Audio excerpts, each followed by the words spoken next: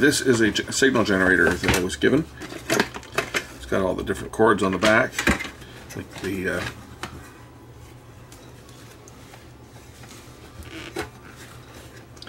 cords go out through a slot in the back. But this is a signal generator.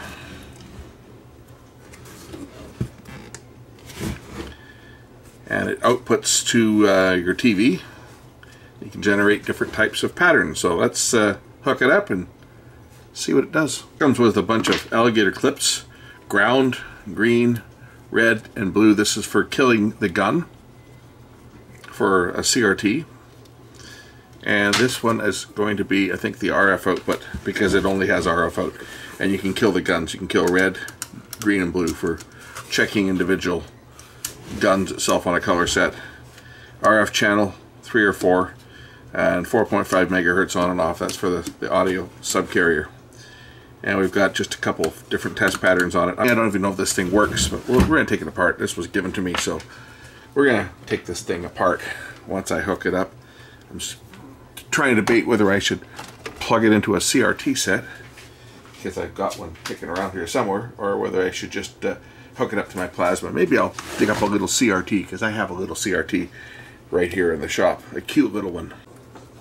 So of course this is my little candle Ju-10 International Limited 5-inch color set, which I was able to snag really reasonable last year. Channel 3, let's just see if this thing's gonna put a signal out. Maybe this generator doesn't even work. I know the TV works, but I don't see anything on channel 3. How about channel 4? Channel 4 seems to be putting out a signal. Okay, so why is channel 3 not working? Okay, well, channel 3 is not working, and maybe we'll get that fixed up. There is the crosshatch generator. These tools were invaluable for doing convergence. That's what they were designed for. I had one when I worked at the shop, and it was the shop's, though I couldn't take it. And then this one was given to me, but invaluable tool. So we got crosshatch generator. We've got a single dot in the middle of the screen. That's for doing your static convergence. You do that with dots, got a whole series of dots. Purity is single color, and that's when you would turn the gun killer on and off to generate just a red screen, which of course won't work for that won't work without hooking it up to the set itself. We got our standard static convergence dots, single dot for centering, crosshatch generator. You got a gate generator, horizontal and vertical. This is for doing geometry and checking linearity. Standard cross, and then our gated rainbow. And our gated rainbow will generate color if I turn up the color here. Oh, there we go. That's what that is. There's our gated rainbow.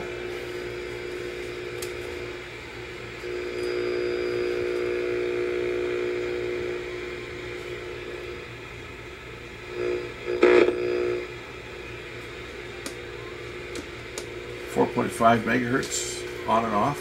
With it on, it takes out the gate. Okay. That's interesting.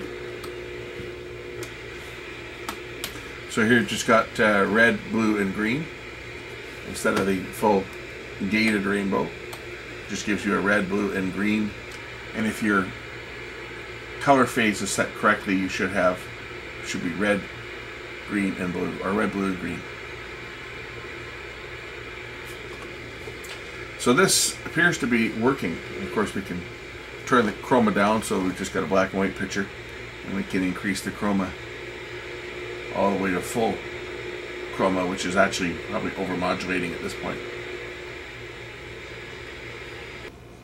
That turns on the 4.5 megahertz carrier when we're in that mode, as you can hear, but not when we're in, I guess it does as well. It turns on the 4.5 megahertz carrier, but it also changes the behavior of the gated rainbow and the RBG pulse.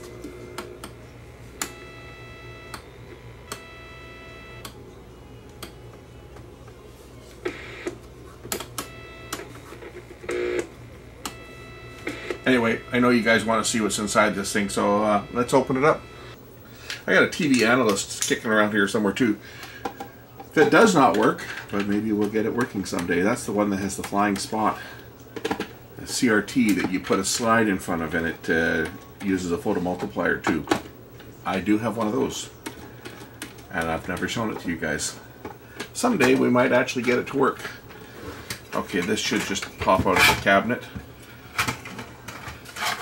And here is the guts to this unit. Some old integrated circuits. B&K, this would have been made in the USA, of course. Dynascan Corporation, Chicago, Illinois. It's got some Elna caps in it. Modulation adjustment. Adjustments here, you can adjust the bar width. Let's go to the, I guess, is that for color bars? Is that what that one's for? Yeah, you see? You can adjust the color bar width. If I go to the dot size, this one will affect the size of the dots. From nothing to a little bit bigger. It does not affect the crosshatch or anything though. That, I guess it does. It does affect the crosshatch size.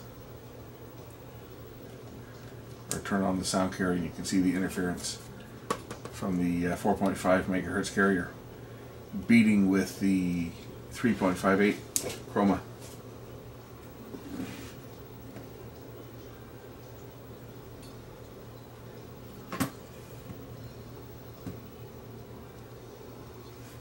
There's the bottom of the circuit board.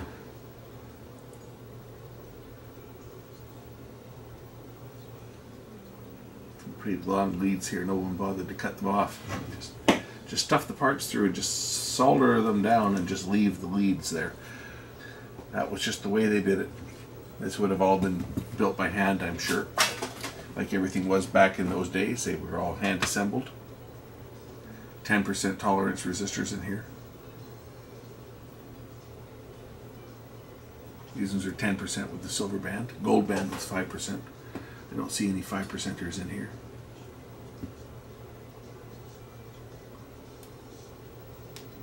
Oh, there's a 5% tolerance down here, gold band. But most of them are 10% tolerance. An old neon lamp for the power light. Now channel 3 wasn't working. Let's just see why. See nothing on channel 3. Just channel 4.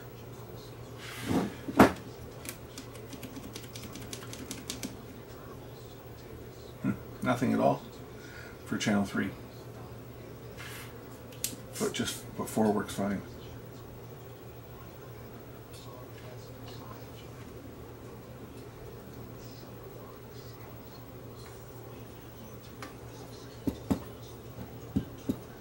Anyway, that's just a little quick look at the inside of this little color bar generator. It's working. Kind of a useless piece of test equipment these days, but I guess it was nice to have back in the day. We loved this thing for doing convergence. That's what we used it for, was doing convergence. I used to use one of these things all the time whenever we changed the CRT. We had to use this to do the convergence on it. The inline guns were pretty simple. You just rotated the magnets around, and in some cases stuck some of the little chevron magnets, and the Sony's you stuck the little strip magnets down around the yoke. So it made them relatively simple. But back in the days of the Delta gun, when you had 20 or 30 controls for adjusting each quadrant, so you see that the CRT is actually not bad for convergence for this little set. So Motorola chip here, MC9819P is that one. What's this one down here? This one is a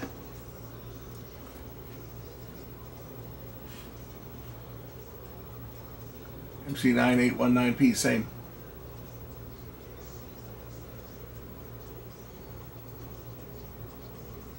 Transistor. Got a crystal over here.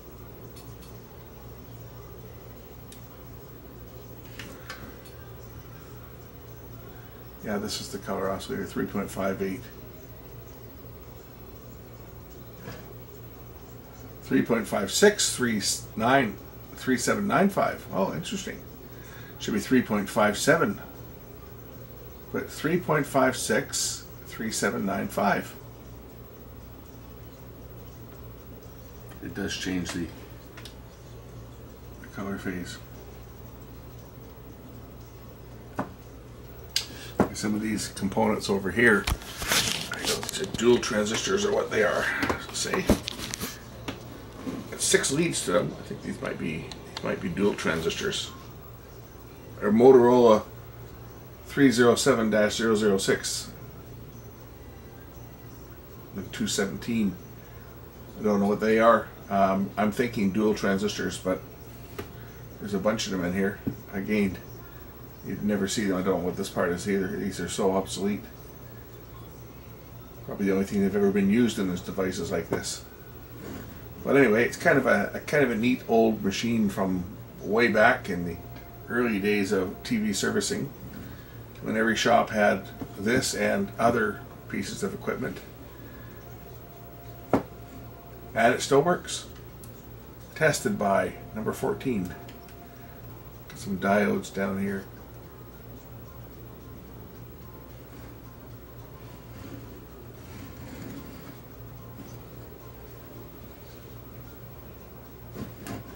Anyway, I think we've probably seen enough of this. Just wanted to show you guys the inside of one of these little color bar generators from way back in the 1960s. I guess is when this would have been around, maybe mid to late 60s. It's solid state, so it's not super old. If it was really old, it would be full of tubes. I'm gonna think that this is probably late 60s. I don't see any dates on here. Let's see if we can see a date. Elna, Illinois. That's an American capacitor. It's still good after all these years. I'm just wondering if there's any date coding on here that we can see when this thing was made. Little transformer in the back. Don't see any fusing on here. Power cord right into the transformer. This goes to the power switch at the front and back.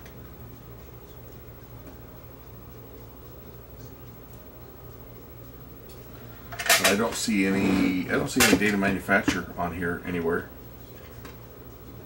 But it'd be interesting to know how old this unit is. Circuit boards are riveted down with rivets, so you're not pulling the board off the chassis without cutting those rivets out. That's my little color bar generator. Doesn't look as nice as my other one that generates proper color bars, but hey, that's better than nothing. We'll catch you in the next one. Bye.